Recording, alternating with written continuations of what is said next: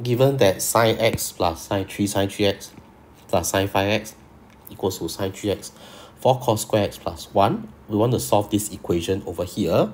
Of course, if I want to see the connection between two, I mean, the first thing I'll look out for is whether this and this are related. And I can see that, wow, you know, sine x, sine 3x, 3 sine 3x, sine 5x, wow, seems to be given to me.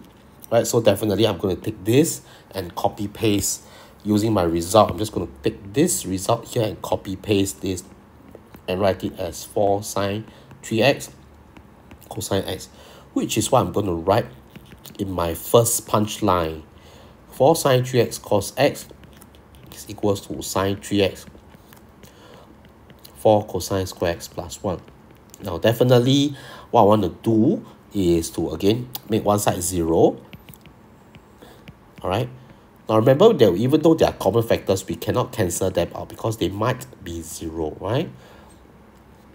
They might be 0, so we cannot divide by sine 3x whatsoever, because sine 3x can be 0. If we are dividing by 0, we will be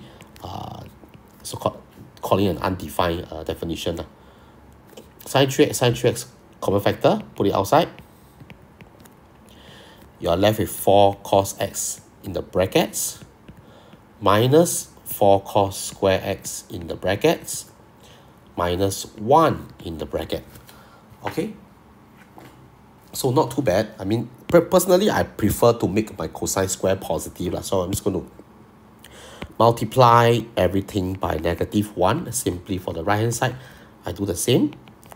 So I have sine 3x positive 4 cos square x minus 4 cos x plus 1 equals to 0. This is a beautiful like square algebra identity, right? A square minus 2ab plus b squared. So factorizing this just gives us a minus b bracket square equals to 0.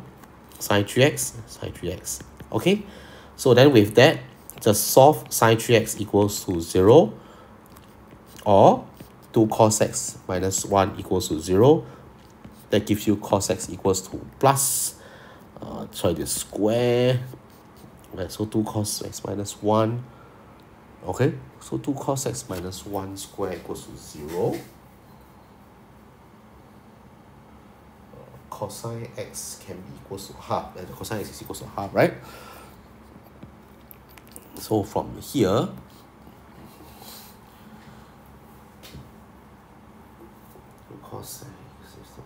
cosine square equals to half. Yep. So from here, right, then I believe the answer is wrong. I believe the answer, so let's not follow the answer. Then your x here should in turn out to be 60 degrees, right? The first quadrant, it can't be the fourth quadrant because of the limited range. It's not 120. So I'm just going to skim past through the BQRA approach. I'm going to skip the fourth quadrant because it's out of range. So I'm just going to take the first quadrant, which is alpha as the answer. For this side, sine 3x equals to 0. So 3x can be equals to 0 degrees. It could be equals to 180 degrees. It could be equals to 360. Now x would be 0. It could be 60 degrees, or it could be 120 degrees. Okay, so combining these two, I have my final answers. All right, which is just 0, 60, or 120 degrees, and we are done.